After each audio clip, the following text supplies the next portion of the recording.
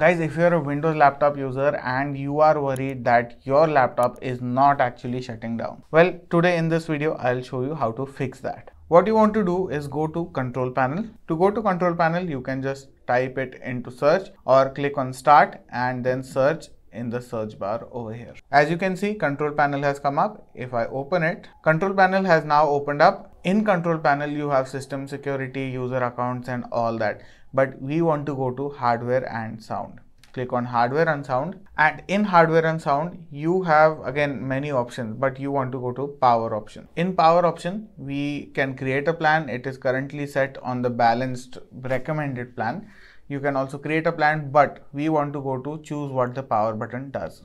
Click on what the power button does, and here you can see your power and plugged in, what to do when I press the button, what to do when I close the lid. All these settings are currently set on sleep, which is fine, but we want to go to change settings that are currently unavailable.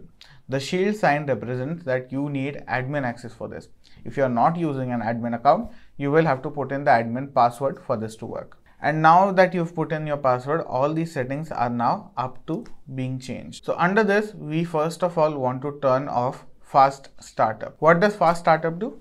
Well, it won't necessarily let your PC or your laptop go to sleep or shut down. And because your PC or your laptop won't necessarily want to shut down completely, so that it can start up immediately. So this option will effectively disable that. Now save changes, and once you've saved changes, reboot your laptop once. If that doesn't work, I have a command for you. For that, you want to open CMD. To open CMD, type it into the search bar, and now you want to open it as an administrator or run it as an administrator. Here it says Windows System 32, and after that you want to type in this command. The command is power cfg space h space off. There is just two spaces, that is between power cfg and h, and then h and off. There are no spaces, underscores or anything after or before that. Click enter, and after that you want to hit exit. So type in exit and press enter.